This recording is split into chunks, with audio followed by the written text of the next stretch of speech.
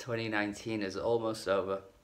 It is time for the year-end list, the big one, the best albums of 2019. I did try putting on a tie, but it didn't look too good. I wanted to dress up for the occasion, but unfortunately, you're just getting a black shirt. Just wanted to mention my Patreon before I start this list. Obviously, these lists are quite time-consuming. They, you know, I'd like to think I work quite hard on my channel and stuff. So if you're interested in just donating a little bit of money, that'd be great. But you don't feel like you have to. Just thought I'd mention it in case you're not aware of it. And now for the list: 50 albums of the year that I think are absolutely damn good. I have, you know, done the honorable mentions, the EPs, and the songs of the year. So if you want to check those out, make sure you do. As you may be wondering if a few albums have been omitted off this list, of course they may actually be in the honorable mentions list that I did a few days back. Now it is time for the goddamn list. At number 50, we have The Comet is Coming with their very spacey new jazz album. I think this is some really goddamn good jazz that you should be listening to in 2019. It grew off me just a little bit, but it's still worthy of this, of being on this list. I didn't hear a great deal of country music in 2019, but the debut album from Wallace is by far the most impressive one I heard. Into the Blue is a really, really strong country release. If you're interested in that genre, then check this out. It would not be a year-end list without Thugger, Young Thug with So Much Fun. It is exactly what it says in the title. Sure, you could cut a few tracks out, I think, for sure. But it's Young Thug, and he's just doing what he's doing, and he's one of the best at it. Little Simz with Grey Area at 47, like with The Comet is Coming. This did grow off me quite a little bit, but I think this is easily the best UK rap album I've heard in 2019, and Little Simz is onto something here. I think she's just gonna keep getting better and better from here. At 46 though, I believe we have the best album from a UK rapper in 2019. However, she's going into spoken word with this one. This is Kate Tempest with a book of traps and lessons. I don't think this is her best album, but my god, is her lyricism just beyond brilliant. Like I cannot praise her enough for her amazing lyrics that she presents on this album. Maybe her best written album so far, but I think musically she has done better in the past. So please listen to Kate Tempest. She's one of my favorite artists around right now. She deserves your listen. At number 45, we've got Westkust with a really good shoegaze release here. A bit more of a rockier shoegaze album, which is usually more down my alley. And then at the number 44 spot, we have Default Genders with Main Pop Girl 2019. A really cool breakbeat drum and bass album, which is very unique for the genre. I think this is a really cool listen. Gum Takes Tooth at number 43, a really cool blend of like synth work and electronics and rock music and like industrial type stuff. It's really, really cool. And then at number 42, he dropped a mammoth of an album last year, and somehow he dropped another one this year, even though the last year's album was like almost 2 hours long. It's Niño de Elche with Colombiana. My favorite Sheena Ringo album to date, Sandokushi. Not really a popular opinion, I know, but I do like this more than the Cup of Tea album that she has that everyone knows. She's just such a good art pop musician. She's just throwing in all the theatrics on this album. It's pretty mad. It's great. The sort of official version of Jai Paul's 2013 album at number 40. Sure, it would be way higher on the list if this was a finished product. I mean, some of these songs could have been incredible if they were finished, but even as they stand, they are so damn good.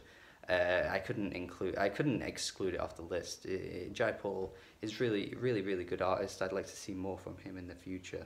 At 39, I've got one of the best African releases I heard in 2019 from BCUC with The Healing. This album has Saul Williams and Femi Kuti on it, so that should be enough to sell it to you guys. At number 38, the greatest man to ever live, Randy Newman, the objectively best man to ever live, Randy Newman, with his soundtrack for the Marriage Story film, which is one of the better films I've seen in 2019, and the score that he did for it here is wonderful. It perfectly matches the film. It's a great release. TRST, Trust with The Destroyer Volume 1. proving that the sequel is never as good as the original, because Volume 2 didn't really do much for me at all, but Volume 1 is packed with so many 80s synth-heavy jams that are very gothic and dark that I just cannot say no to. Some great Mande music at number 36 with Basiku, Kuyate and Ngoni Ba. This is just some really summery type of African music, and it's a genre that I've just delved into recently that I absolutely love, and this is a great example of that genre. 35, one of the wildest albums I've heard all year from Duke. Combining footwork and Singeli music, it is just an absolute chaotic album with the wildest vocals. One of the most unique experiences I've had in 2019. It's not for everyone. I think you could easily hate this, but I would definitely check it out just for the uniqueness of it. It's so damn good. The Origin of My Depression at number 34, one of the most harrowing and chilling albums of the year. Again, not going to be for everyone, but I think you should definitely listen to it just for the experience alone. It is terrifying. It's a terrifying listen. And Yubo is an incredibly talented artist. And yeah, this is a great album. On the opposite end of the scale, though, we have Ana Frango Electrico at 33, a really cool album that combines so many different styles of pop, MPB, all those kinds of things. It's a really good listen coming from Brazil. So Baby Girl at 32 with Crush on Me, some really cool and off-kilter strange pop songs, but some really goddamn catchy ones too, like Pink Light and Cheerleader. Yeah, So Baby Girl's one to watch for the future. Angelique Kidjo with her Celia Cruz covers album at number 31. It's combining elements of like samba music, a bit of jazz, and you know, her take on it coming from Africa as well, just like she did in 2018 with the Talking Heads cover album. Once again, she's proving that she can take a sound and make it completely her own and make it sound great in the process. One of the best indie pop releases I've heard all year as well, with J Som at number 30 and a Co. Really done a 180 on J Som. I really like this release. I didn't like much of her previous stuff, but I'm excited to see where she goes from here. Anna Meredith with Fibs at number 29. Just some really creative electronic music that is so expansive and adventurous. It's such an adventurous listen, this one. I think Anna Meredith is doing some really cool stuff with electronic music, and she deserves much more attention than she's getting. Dorian Electra's breakout release with Flamboyant. It's exactly that. It is completely flamboyant. It's in your face, unapologetic, and it's the type of thing that would make your grandma go, eh?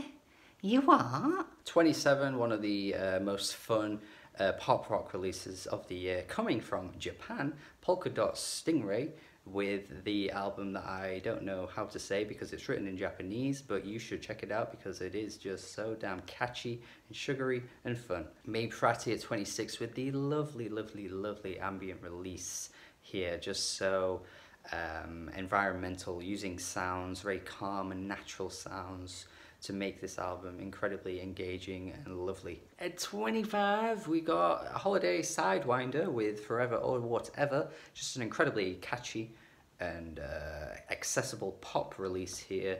Some of my favourite pop songs of the year, so tongue-in-cheek with tracks like Holiday Inn. Yeah, it's just everything I want from pop music, and I just want to hear more from Holiday because I think she's she could be something really big. 24, the surprising 180 that I did on JPEG Mafia.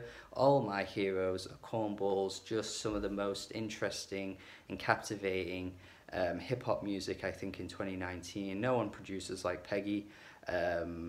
There's just no one out there that's doing what he's doing, and I think he could be a sign of more things to come. I think more producers could take from his style because it is just so unique, and I like it a lot. At 23, Quelle Chris with Guns, one of the biggest growers I've had in 2019 for absolute damn sure. I think the production is really good on here. I think his rapping is incredibly clever at times, just his attack on American culture with guns, and there's so much more to it as well. There's so much more to this album than just talking about guns.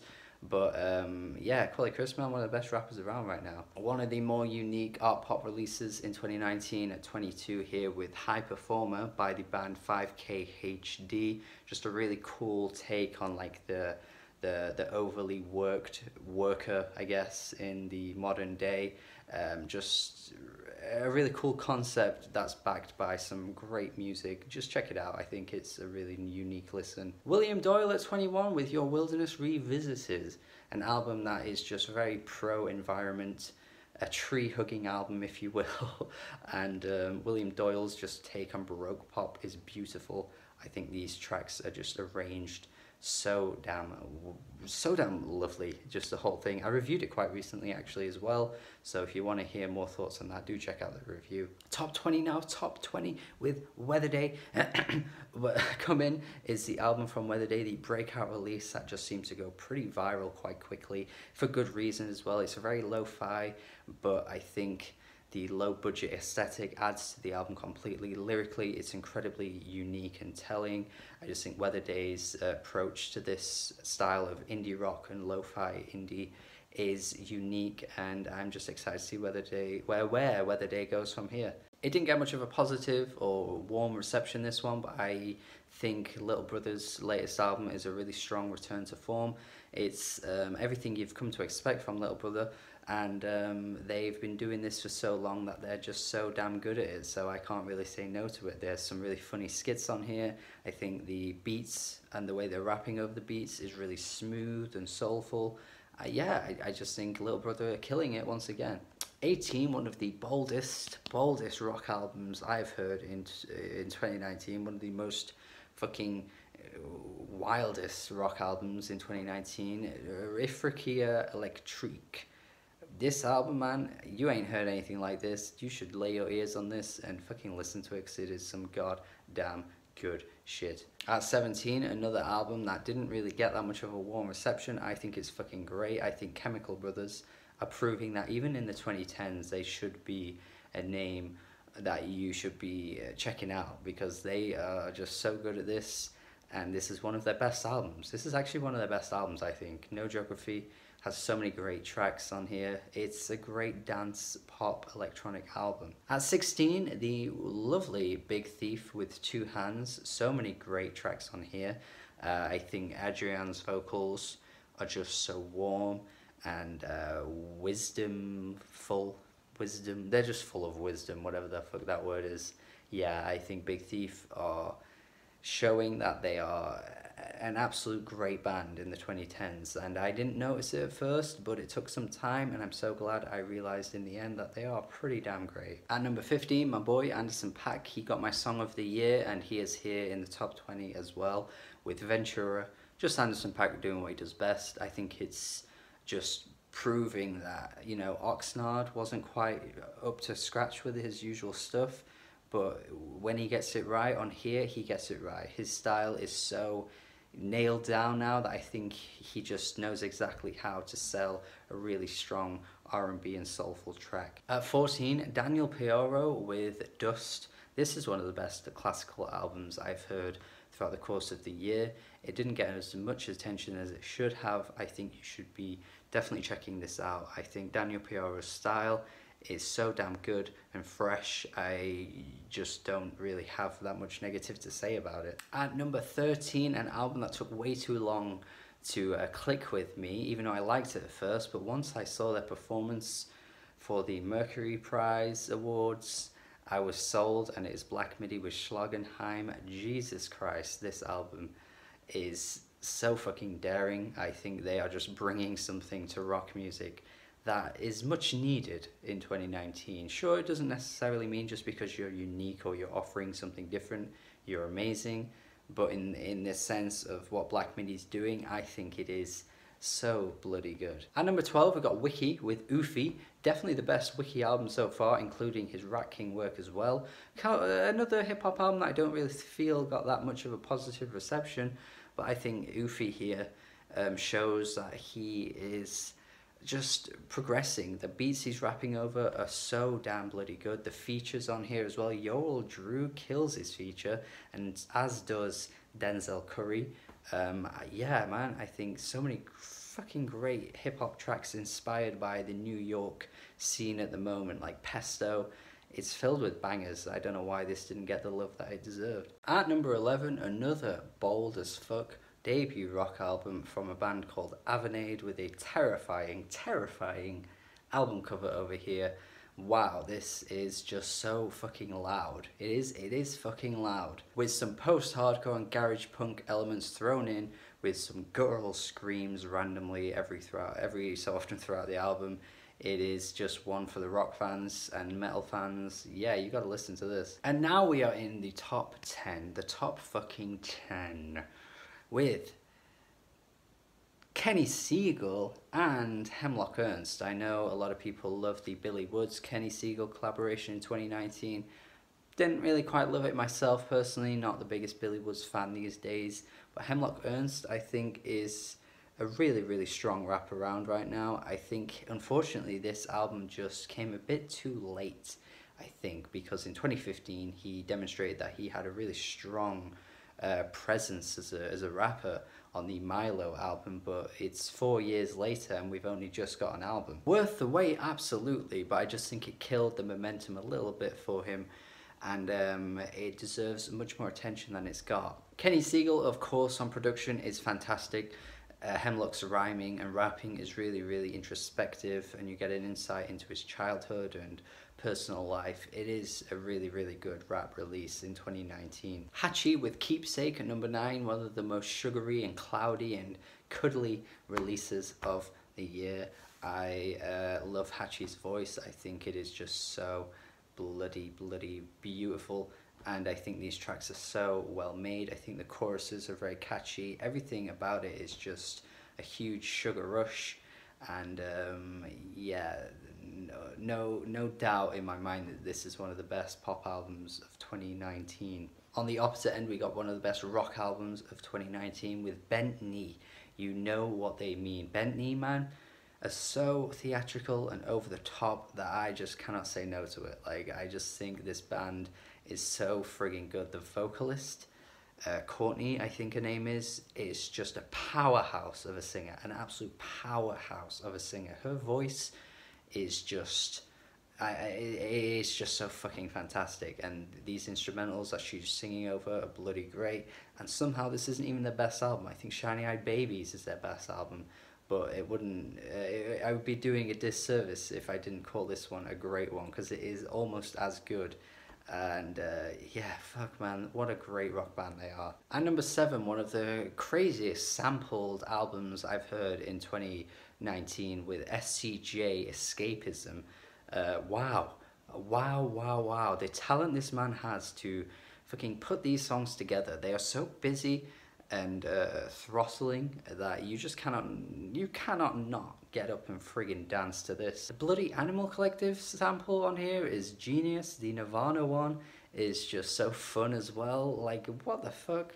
I don't know how anyone has the ability to just make something like this. Like, it is just so friggin' good. I don't think it's on streaming services though, so you will have to access this through Bandcamp.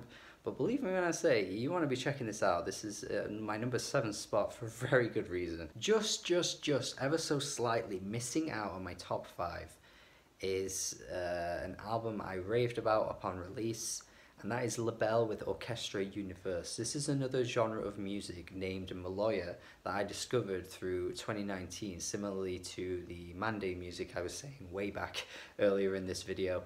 And it is just such an interesting blend of ideas with this modern classical approach as well. I think this artist Labelle is incredible. This is all performed in a live setting as well.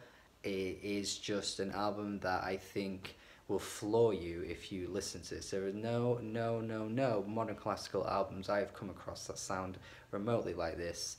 This is such a special listen. Kicking off the top 5 is Wise Blood with Titanic Rising, one of the most sweeping and extravagant and grandiose albums I have heard in 2019. The lushness of this entire thing is beyond brilliance. I think Wise Blood as a performer, I think, is gorgeous. I think her voice perfectly captures the essence of what the music is trying to translate to you here. And the lyrical concept I think is really interesting as well. Wise Blood, man, killed it with this one. I think this is one of the best Baroque pop releases I may have ever heard, actually. and especially in this decade, she is just swept me from under my feet, if that's even a thing to say. Is that a thing? At number 4, an album filled with tragedy, despair, and devastation, but most importantly, an album that is filled with hope. And that is Nick Cave and the Bad Seeds' Ghosteen. An album attempting to deal with the aftermath of a loss of a child in a tragic accident, a freak accident. And Nick Cave's poetry is like no other. It is just like no other. The way he writes his songs just completely tear me apart. They really do. And the final track on here as well, goodness gracious. I think the music is very patience testing, and I think that was one thing that put a few people off for this album. But I think it captures exactly what he's trying to go for with the lyrics. I think everything about this album is near flawless. Nick Cave is doing it again. Nick Cave is just something special. I am sorry to Tyler, the Creator, but I think the album that takes the cake for Neo Soul Album of the Year is Seba Kapstad with Thina. Immaculately produced, amazing performances from the band all around, a fantastic singer here as well. Seba Kapstad are just really nailing Neo Soul. They have got it down to a T. Songs about loss, songs about freedom, songs about Africa as a whole. They just have so much to offer on their debut album. This list is filled with debut albums, man. Like, Jesus Christ, how are these artists so bloody talented at such an early stage? I do not know. And now we are at number 2. Number 2. This is the point where you may be able to work out whatever my number 1 is, because I picked my number 2, vice versa. An album that unfortunately seemed to just come and go a little bit. But I think this hip-hop group are just bringing so much to the table. I think Parker Corey is an amazing producer. I think Richie with a T is a fantastic rapper. Groggs is a fantastic rapper. They are just offering so much with their production style. Everything about what they do, I think, is just something special. And it is, of course, Injury Reserve with their self-titled album. There are no artists in rap right now doing songs like Jailbreak the Tesla or Jawbreaker, especially Jawbreaker. I think the tongue-in-cheekness of Richie's lyrics at times is so funny. I think his comedic approach to his rapping style has been funny from the start, and he is just one of my favourite rappers at the moment. Every guest feature kills it on here. Amine has one of the best rap verses of the year, as does Freddie Gibbs. Like, I just can't possibly think of what they're doing wrong. I think they just have such a great sound, and I think they're going to keep progressing their sound from here on out and just attempting to push more boundaries, and I'm excited to see what they do. And it's not even because they're pushing boundaries that they're at the number 2 spot, 'cause that's not really what music's about. They're just making it sound so good. 3 Man Weave is hardly that original of a song, but it's a great hip-hop song. Karuna and Lime as well. It's just a phenomenal rap release. I have so little negative to say about Injury Reserve at this point. And again, like I say, it seemed to come and go, this album, which is a shame. Maybe in a few years people look back on it and think, actually it's better than we remember, I don't know. Or I'll just be here on my own repping Injury Reserve and saying that they're one of the best hip-hop artists around right now. Hopefully people will eventually agree, and if not, I'll still be on my own repping this group. And here we are, the moment we have been waiting for. Number 1, my album of the year, is I Know You Like It by Shinichiro Yokota. Yes, this is the one. This is the one. I just find this album addictive. It is so intoxicating for me. The fucking rhythms, the grooves, just put a smile on my damn face. I just like to boogie every goddamn time this comes on. Shinichiro is a frigging master at this dance thing, man. Like, these songs span the course of many years, and even though some of them do sound quite 90s influenced, they also sound modern as hell too. Repetition in music, and especially dance music, can very often be taken a little bit too far. Just a little tad too far. And Shinichiro knows when to stop, he knows when to start, he knows exactly how to nail a dance song. And that is exactly why this is number 1 for me, because there are no artists, electronic artists out there that can make a song as catchy and as friggin' groovy as hell as I Know You Like It, Night Drive 2.0, Timeless, Tokyo. This is like a dance album for the ages for me, man. I don't think I'll ever get bored of this, and it's just been an easy go-to album throughout the year, ever since I discovered it anyway. So hopefully me putting it at #1 gives it some kind of boost, some kind of recognition that it truly deserves, because I think this is a special album. And that is it. That is it. That is my 50 best albums of the year. Shinichiro Yokota takes the crown. It's been a good year for music. I hope you've enjoyed my content and my reviews and my year and list season here. Let me know your album of the year in the comments. Please let me know. Let me know your thoughts on my list. If you think it's shit, I'd love to hear you tell me it's shit, and tell me what's not here that should be here, because I know you will be mad that your favourite album isn't here, and I can't wait for you to tell me that as well. Thank you for watching. Please listen to these albums if you haven't already. Have a good day. Merry Christmas too, and goodbye. Bye.